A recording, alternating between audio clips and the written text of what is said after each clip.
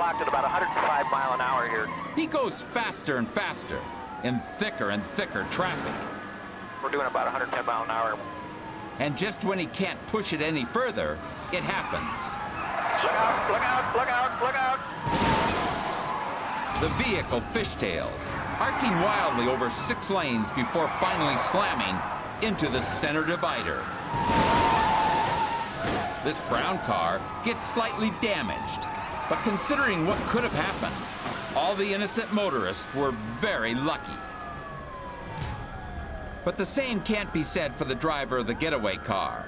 As deputies quickly swarm the vehicle and remove his accomplice,